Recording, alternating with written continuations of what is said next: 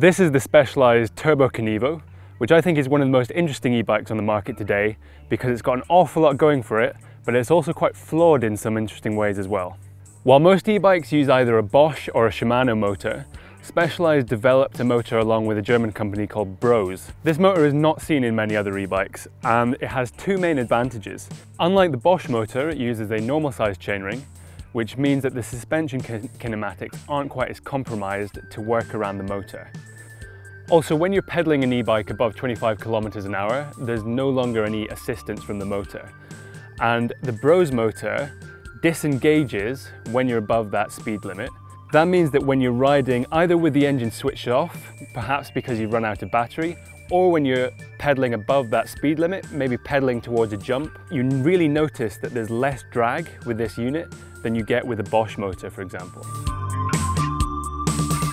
The final advantage of this setup is it allows them to shorten the chainstays. I'm usually quite a big fan of relatively long chainstays in normal bikes because it pushes your weight distribution slightly further forward to give you more front wheel traction. But with e-bikes, you don't need that so much because there's so much weight in the middle of the frame pushing down onto the front wheel. Also, a lot of e-bikes have really long chainstays, sort of 470, even 480 millimeters.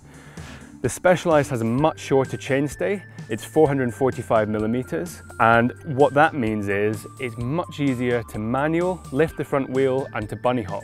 The fact that it's easier to lift the front wheel and to lift the whole bike means that it feels much more like a normal bike than most e-bikes. And you're not feeling like 25 kilometers an hour is an upper limit.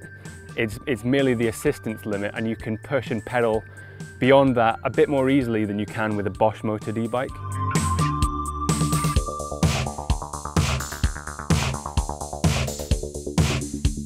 This bike in XL weighs 24.6 kilograms without pedals, which is kind of middle of the road for a long travel e-bike. But despite that heft, it's surprisingly similar to a normal bike to ride dynamically over rough and technical terrain. Another thing I really liked about this bike is the short crank arms. It uses 165mm crank arms, while a lot of e-bikes still use 170 or even 175mm crank arms like you'd find on most conventional mountain bikes. And what you end up doing on an e-bike is riding up much more technical terrain, much steeper, more awkward climbs, and having those shorter crank arms just allows you to pedal over that rough terrain much more easily. And compared to other bikes I've tested with 170 or 175 crank arms with similar kind of bottom bracket heights, you really notice that you're clipping pedals less, you can pedal more consistently over that rough terrain.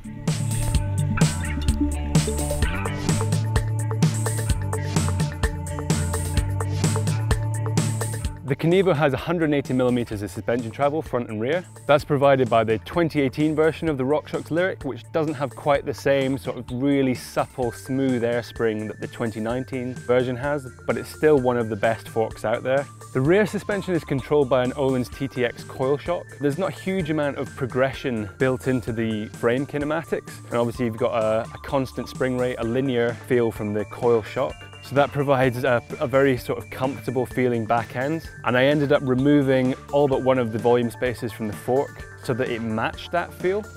I started with two. The front and rear just didn't work together very well. So I ended up making the fork more linear to match the rear. Combined with those 2.8-inch Butcher tires, it delivers a very comfortable ride. But while it is comfortable, it doesn't feel particularly responsive.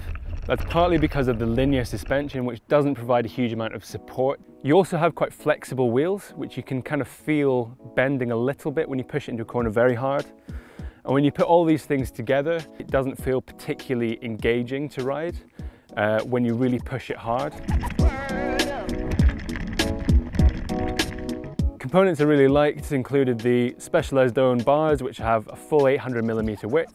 If you want something narrow, you can always cut them down. But for me, that extra width was really beneficial.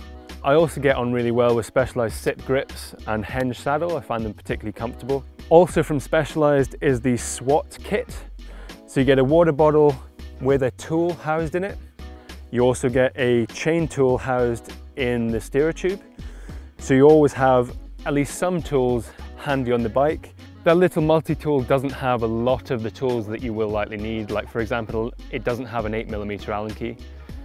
so it's still worth taking a proper multi-tool for bigger rides, but for smaller rides where you don't want to take a rucksack, it can help get you out of those binds, and so it is nice to have.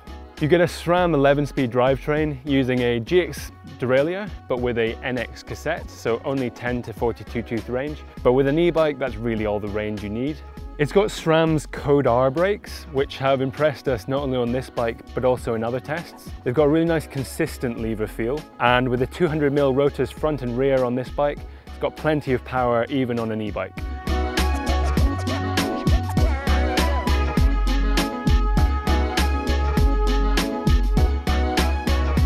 The main component that we didn't like was the specialized Command Woo dropper post. The unique thing about this post is that as it rises, the angle of the saddle changes. The idea being that you can have the saddle pointed downwards to give you good support when you're climbing, and still have the rear of the saddle pushed out of the way when you're descending. The main problem I found with this was that the actual travel of the telescopic part of the seat post is only 115mm. Now Specialized claim quite rightly that the rear of the saddle moves out of the way by 150mm because of that tilt. And that's good, but the nose of the saddle, because it's tilting upwards, only moves out of the way by about 80mm. What I found was that in particularly steep sections, or when you're trying to absorb the takeoff of a jump, it's the nose of the saddle that gets in the way.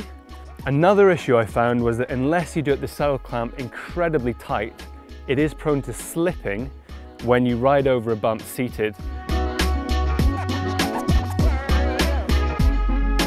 The effective seat angle on this bike is about 74 degrees, which isn't the slackest, but there are certainly much steeper options out there nowadays. And compared to bikes with a steeper seat angle, especially combined with that long travel suspension, it does tend to slouch a little bit on the steepest of climbs, where e-bikes are meant to excel. What I found was that the front wheel was prone to lifting on those steep climbs, or you had to really hunch over the front to stop the front wheel from going too light.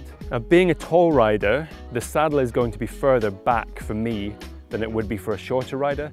So this is a problem that shorter riders will experience less. But for me, other e-bikes with steeper seat angles did give me a much more comfortable position on those really steep inclines. So while I'm a fan of the slack head angle, it's about 65.5 degrees, I did find that the reach could do with being a bit longer. It's about 478mm, according to Specialized, in the extra large. And while it's not the shortest, there are much longer e-bikes, which for my money provide a much more comfortable position, both when climbing and descending.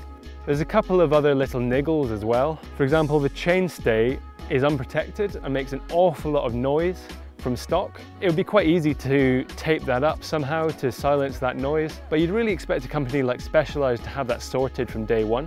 Also, while the motor is very smooth and it's very quiet, we did find there were times where it was a little bit too laggy. When you're pedaling constantly, it works brilliantly, but if you pause pedaling for a corner or to time your pedals to avoid clipping a rock, when you get back on the power, it takes an awful long time for the motor to start assisting you. And that can be a real problem when you've selected a gear for having the assistance, and then when you no longer have the assistance, it feels like you're pedaling through treacle because the gear is way too big. Now, Specialized have an app called Mission Control, which allows you to tailor the amount of support in each mode. And it used to be the case that you could also adjust how quickly the power came on when you started pedaling. But they've currently disabled that feature. Specialized say that they will reinstate it again, but for now you can't adjust that speed at which the motor kicks in. So for me, there are a lot of little niggles with this bike, chiefly the dropper post and the slight lag with the motor.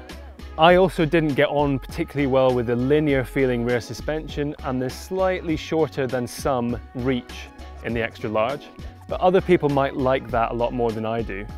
And having said that, there's an awful lot to like about this bike. In particular, the quiet and relatively low drag motor, and the fact that it's one of the easiest e-bikes to pick up and move about on the trail. If you like this video, don't forget to like or subscribe.